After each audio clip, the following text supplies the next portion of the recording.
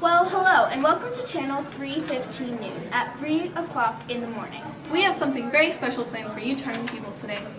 Nothing exciting was happening today, so we decided to send out our best news reporter, Michelle. She will be interviewing an impoverished kid from the slums in Kibera. She's actually in the slum right now. Let's go take a look. How you doing, Mike? I'm doing very well, thank you, Bella. So here we have a little boy, two little boys actually, that I've stumbled onto while I was here in Kibera. I'm not really sure what their names are, but that makes for a better story, right, Rachel? Mike. All right, let's get to the interview. Well, let's get to the interview. Well, little fella, do you speak English?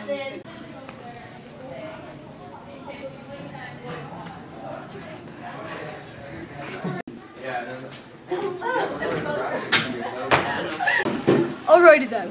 Do you know of an organization called Carolina for Kibera? Who's here to help you?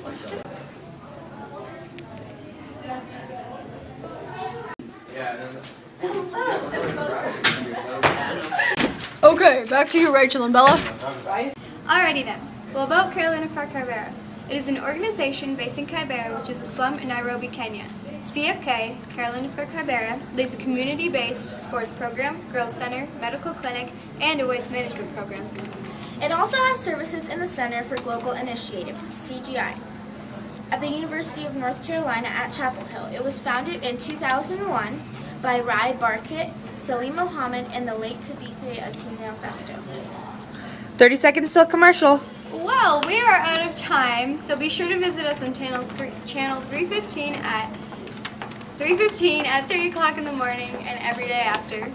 Thank you and good night, Or should we say good morning?